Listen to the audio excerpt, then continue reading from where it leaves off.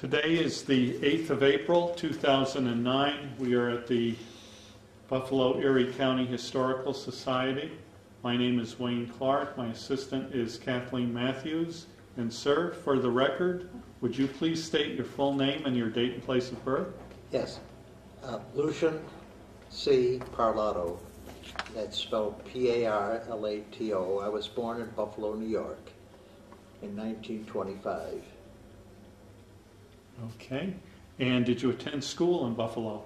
I attended school. Yes, I attended Holy Angels Parochial School and then Canisius High School.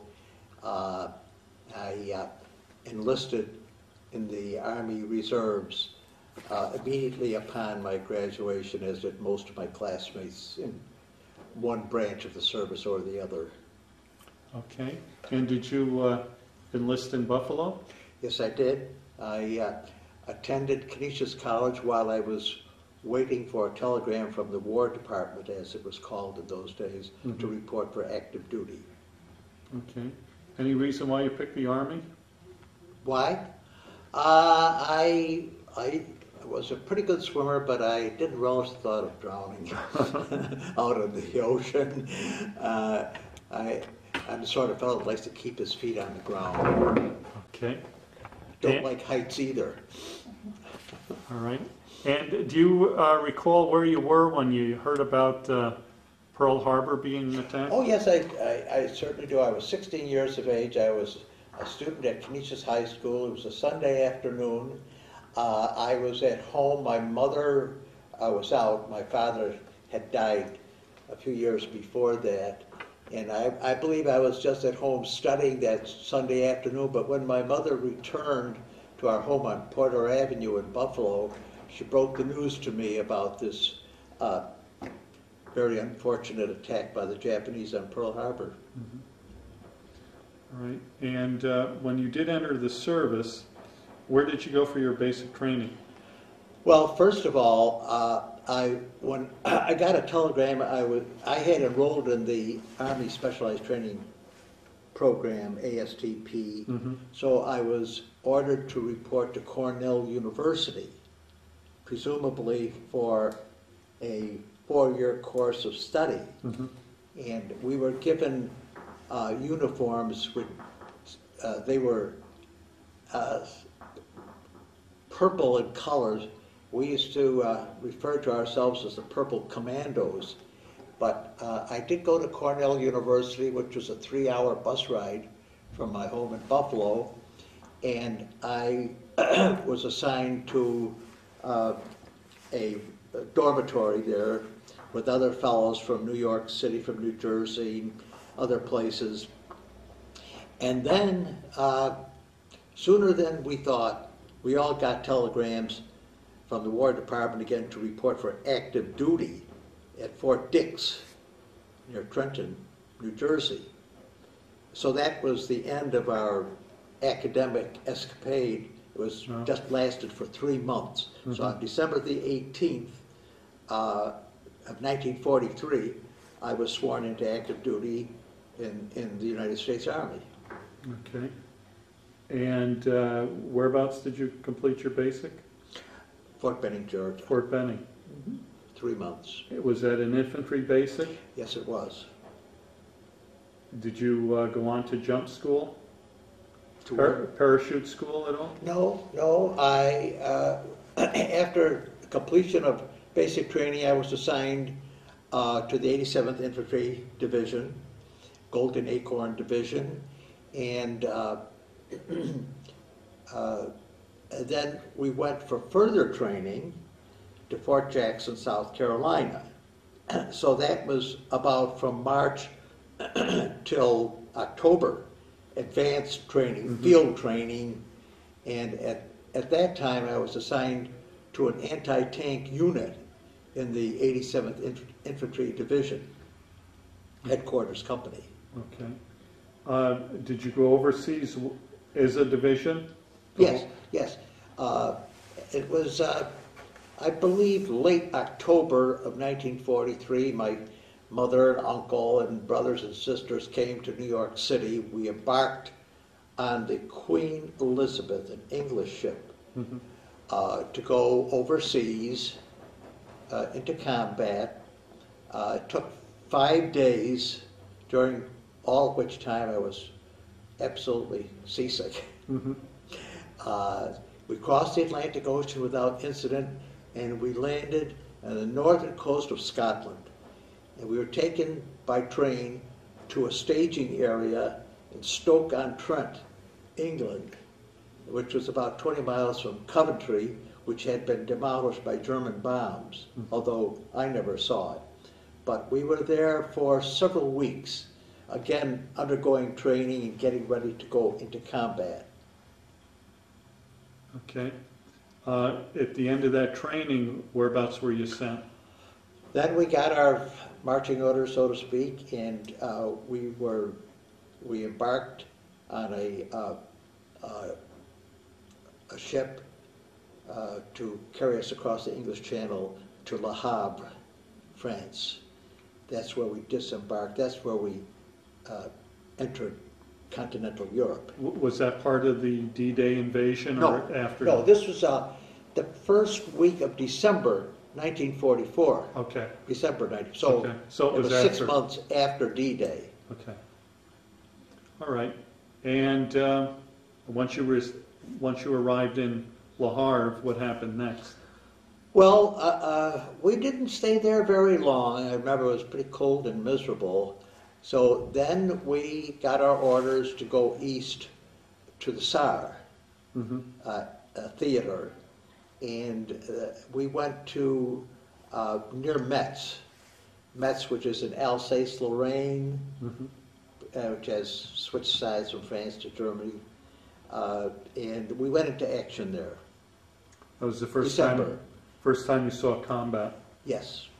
And what was that experience like for you?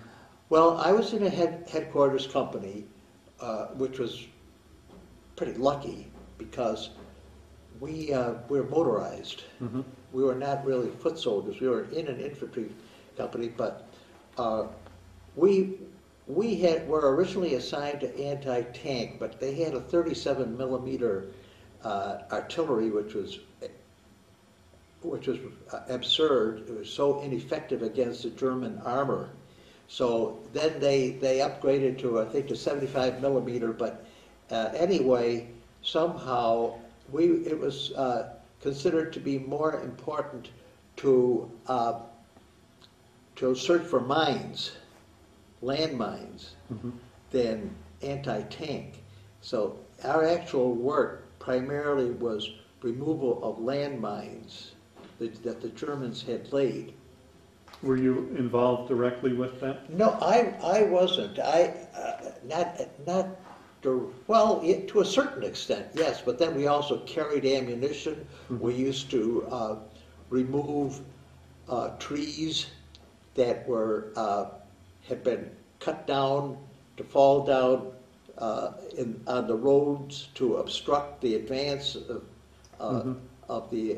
our forces. But in the Saar, there wasn't too much of that because it was a stalemate. We had been stopped dead, and we used to go on reconnoitering missions, and that's when I got my first fire. I received the first artillery fire, mortar fire. There was a lot of mortar, and but we were there only maybe a week or two when the Battle of the Bulge broke out in the Ardennes forest. So we were hurriedly put on trucks and transported north. This was just at Christmas time. And we arrived in that theater of action in Belgium, in the Ardennes forest, and we got a pretty good taste of combat there. I remember every night you would just hear boom, ba-boom, ba-boom, boom, boom, boom, boom. It was a continuous artillery barrage from one side or the other. And many a night we had to sleep out in the open, on the ground. This was one of the coldest winters. It was the coldest winter in many years in that area. But we used to sleep with all of our clothes on. we had blankets. Fortunately, I didn't suffer from frostbite. But again, I was lucky, and my own unit was, because the headquarters company was motorized. That meant we traveled by truck, and those trucks could not be left out in the open. They had to be put next to a barn or a house so they would not be as visible to the enemy reconnaissance, especially air reconnaissance. Several nights we were lucky enough to sleep indoors, but many nights out in the open.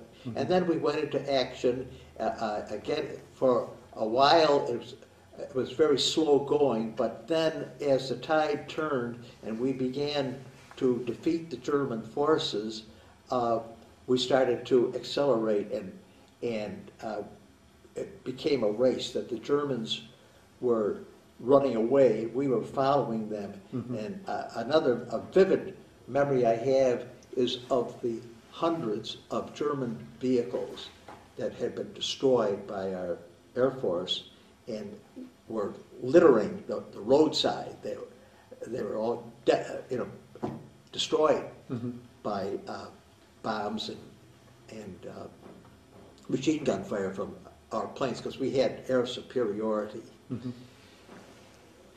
And so then the Battle of the Bulge that lasted through January, and then February we advanced into Germany, crossed the Rhine River. Our division took the city of Cologne. I'm sorry, Koblenz. And Koblenz is on the Rhine River, and it's always been famous for its wine. So we did find some champagne there and other wines. We didn't stay there very long, and then we continued on our way. Now, did you get any kind of break or rest or resupply? So, change of clothes, showers, anything like that? I thought we were pretty well supplied. The food was K rations. It wasn't a gourmet meal. But I can't say we ever suffered from starvation. Frostbite and enemy fire, those were the things that bothered us. Of course, along the way, I had my helmet blown off by a mortar that landed in mud a few feet away from me. If it had been out in the open on a hard surface, I probably would have been dead. That's the closest I came to being a casualty. My helmet was blown right off my head.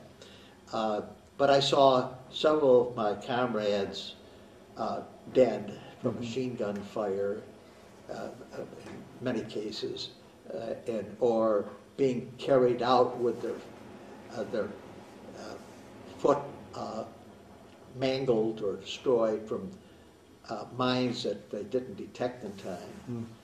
And we went on from Koblenz. We went into southern Germany, and the second city that we took was the city of Plauen. Now, Plauen is not a very well-known city, but I'll never forget it because it was absolutely, totally devastated. It was just a pile of rubble, and it was completely abandoned. There wasn't a soul there. By that time, the war had ended. So we ended up, my fellow soldiers, we had nothing to do. We played cards sometimes, and that was about it. Do you recall hearing about the death of President Roosevelt? Oh, yeah, surely. April, I think it was April the 4th, just about a month before VE Day. Yes. Okay. And once the war ended in Europe on VE Day, was there celebrations? Yes, for the first time in my life I got drunk. There were many DPs, deported persons, who had escaped from the German control Of course, the Germans just abandoned them, I suppose. But there were a lot of these DPs, and some of them, there were quite a few Polish, I remember, and we ran into, or I ran into, and my immediate friends ran into someone who gave us a bottle of liquor. I'd never drunken, I had never been drunk in my life, but I remember there was a creek or a river there, and I was on the bank of the river, and I was drunk. So, but of course, we didn't have any more combat duties at that time, and it was just a question of waiting to be reassigned. And of course, the war with Japan was not over, so we were destined to go to Japan, to invade Japan, to end the war. So after the war ended in May, I believe it was in June that our division was reorganized, and we were shipped back to the United States only as like a brief pause before we would go into action again in the Orient and against Japan. So we all got furloughs to go home for maybe a week. So I went home for about a week in August, and while I was there, the atom bomb was dropped on Hiroshima, Nagasaki, and so that was VE Day then. Okay. Now, just going back, were you aware at all of the concentration camps? We did visit when we were in Germany. I don't think it was Buchenwald, but it was a famous concentration camp. Dachau? I think Dachau is more like Poland, isn't it? No, it's in I don't know. Germany. It might have been Buchenwald, but it was definitely a German concentration camp. However, it had been cleaned up. There weren't any bodies. It was just uninhabited. It was vacant. It had been pretty well cleaned up, but you could see all the cots there and the barracks of the houses where they stayed. Okay. So you went back to the States, preparing to go to Japan, and the war ended. And facing certain death, we thought, because they had predicted that 1 million of us would die on the beaches of Japan. All right. And at what point were you discharged? Were you? Well, then, of course, we had a point system. Uh-huh. We had the point system. You got out of the Army in order. You know, it was the first ones in were the first ones out, last ones in were the last ones out. It depended on how many points you had accumulated according to your months of service, your months in combat, and so forth. So I had a certain, I forget the exact number, it was 121, whatever. So at Fort Dix, I remember the only time in my life I ever played basketball, but we played an awful lot of basketball.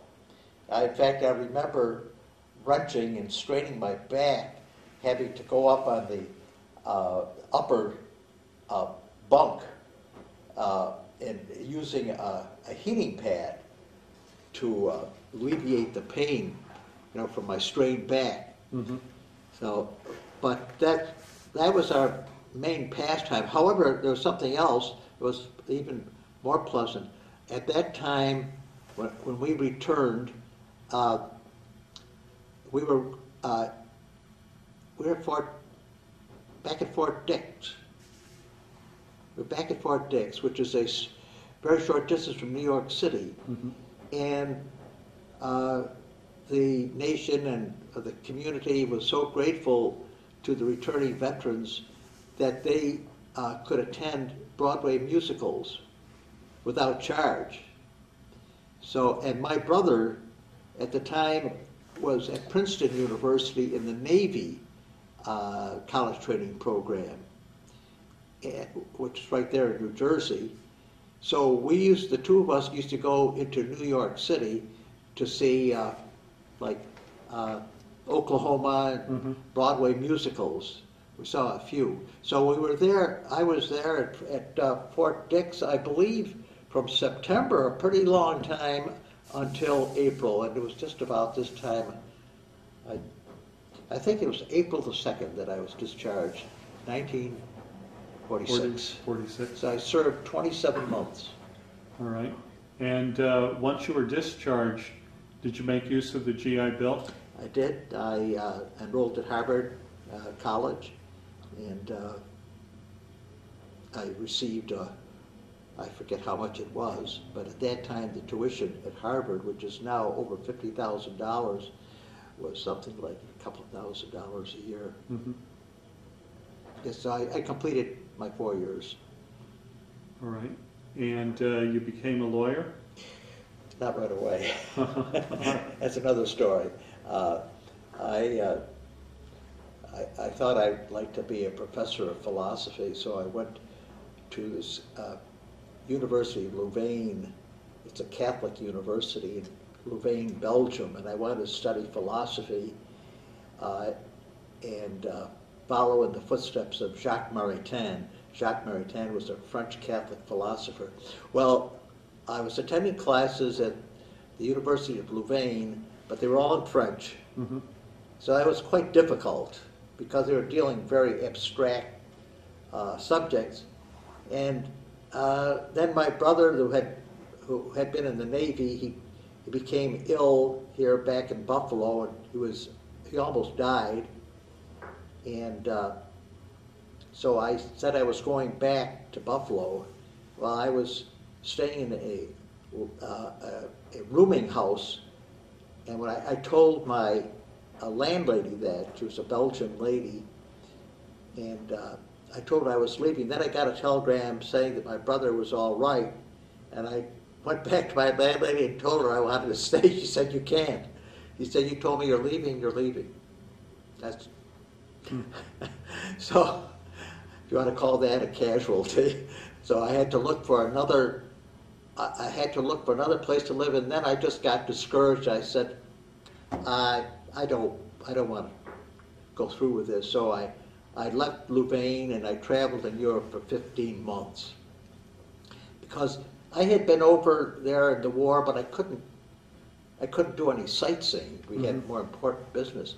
So I stayed there, and I went to France and Spain and Italy and Germany, Austria, and I came back to the United States. All right. Did you join any veterans organizations at all? No, I never have done that. However, I have attended 2 conventions of our division.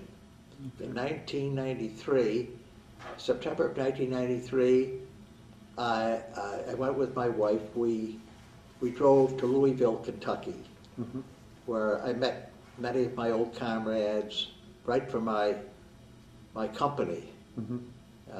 Captain, I forget his name, Hall, Lieutenant Hall, and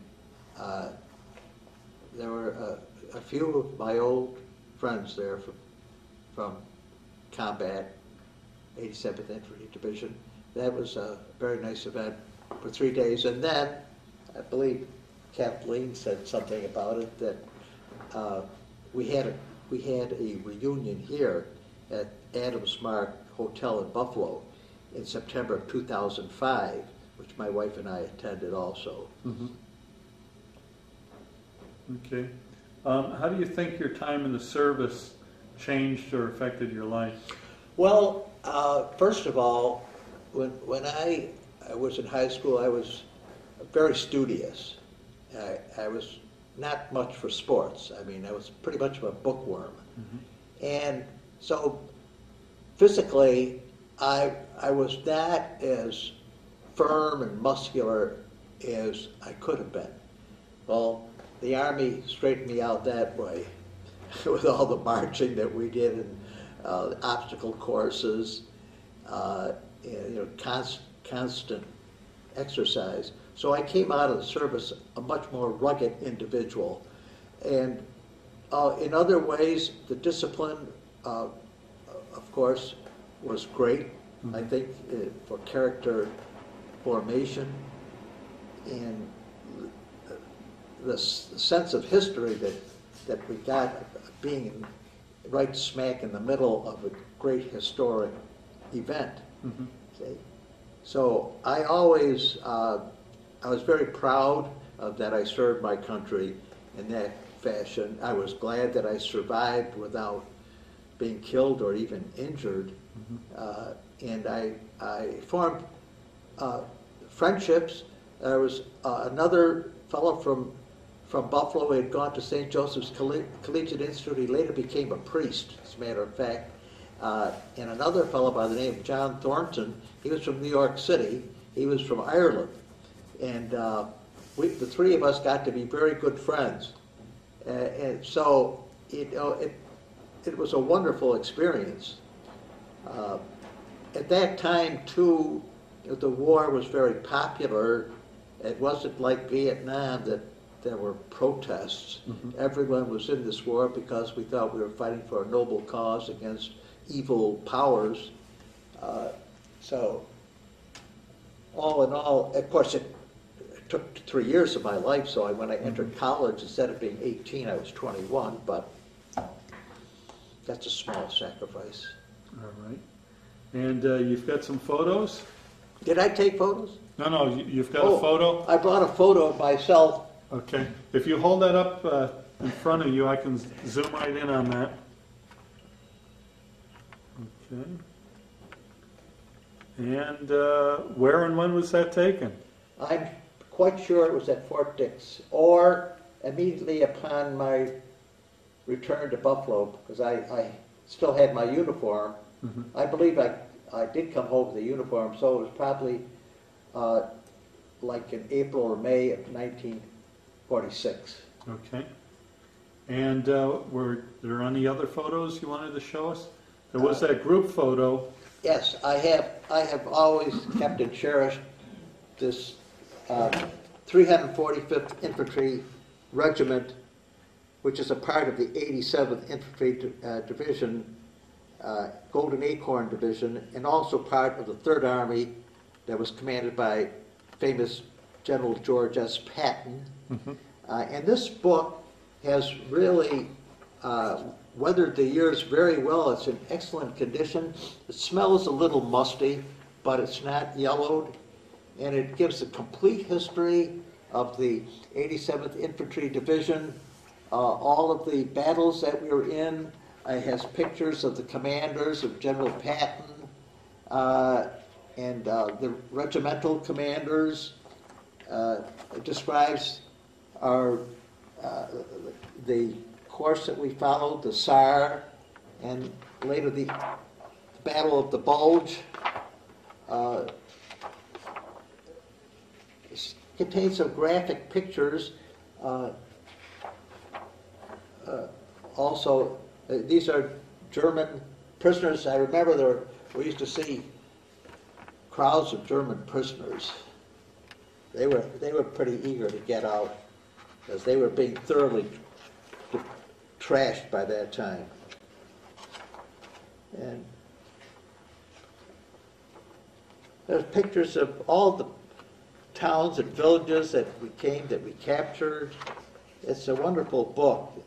It's an excellent job of reporting. See? Shows we were reassembled at Fort Benning, Georgia. I even forgot about that. And then each company had its picture taken. I'm in there. I think I'm right here, right there. I was 19 years old. I had a lot of hair. All right.